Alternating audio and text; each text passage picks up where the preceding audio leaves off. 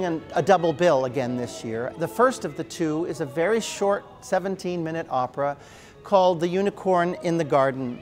It's based on a well-known James Thurber fable for our time. She took it!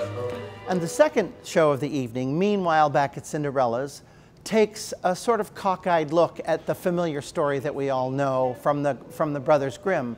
What if Cinderella wasn't sweet and put upon, and what if the stepsisters weren't crabby? What if it was all flipped around the other way, sort of a fractured fairy tale, if you will? We have a guest director for this opera.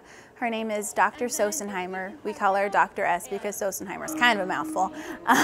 And she's just been really, really awesome to work with. They are willing to be molded like crazy.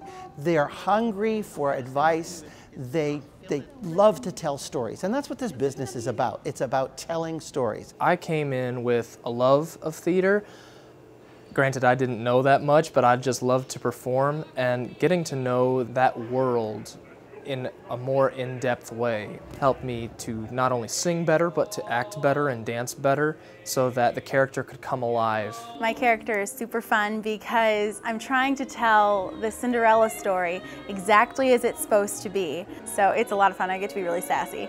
I would hope that the audience sees all the magic that's been put into it. There are all the people behind the scenes that you don't ever see, but they've designed the set, they've built the props, there are costumes that are built for each person. The audience is transported and they don't even have to think about who did what. The hole in our stage might be a little unusual. What's unique here is that the actors can not only be in front of me, they can be directly to my side, and they can actually go behind me. They can see me because I'm not far from them, and when they need me, I can be there, but I'm quite unobtrusive. All you will see is about 4 inches of the top of my very bald head. Auditions and roles are open to anyone, whether they're music ed, musical theater, or accounting. Anyone can participate if they want to, and I think that's something really special that Anderson has to offer that not many places do. We started rehearsing the music in November of 2017. We didn't start the staging until January of 2018.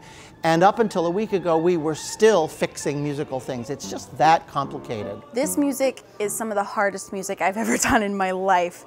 If we needed extra rehearsal time, he worked that in. I met with him individually a couple times just to work on the opera. It's way outside their comfort zone, but I think they're going to be happy they did it. I think it's really special to be able to come to a school like this where you have a job building the sets as well as performing in the shows. I want people to go away going, oh, well, if that's what opera is, then I'm all in. I think they'll laugh. I think they'll be delighted.